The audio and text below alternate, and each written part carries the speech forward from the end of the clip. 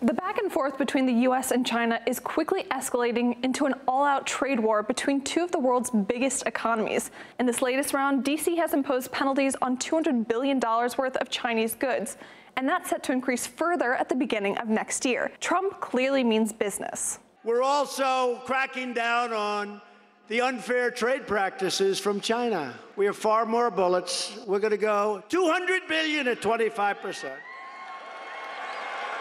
Chinese-made goods, and we will come back with more if they retaliate. We have a lot more to come back with. But China isn't taking any of this lightly. They've hit back and added more tariffs on American products worth up to $110 billion. And it might not stop there. Trump has already threatened to impose tariffs on effectively all US imports from China.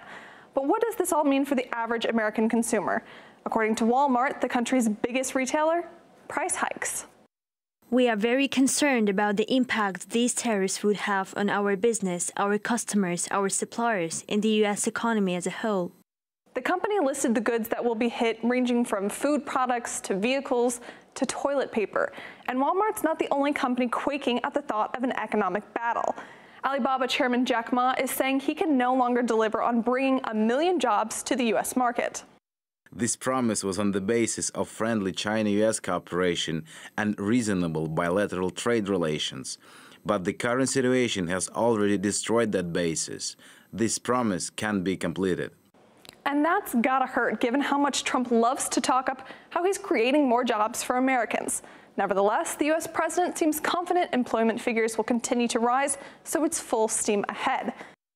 Tariffs have put the US in a very strong bargaining position, with billions of dollars and jobs flowing into our country. And yet cost increases have thus far been almost unnoticeable. If countries will not make fair deals with us, they will be tariffed. But China looks to be digging in their heels, scrapping planned trade talks.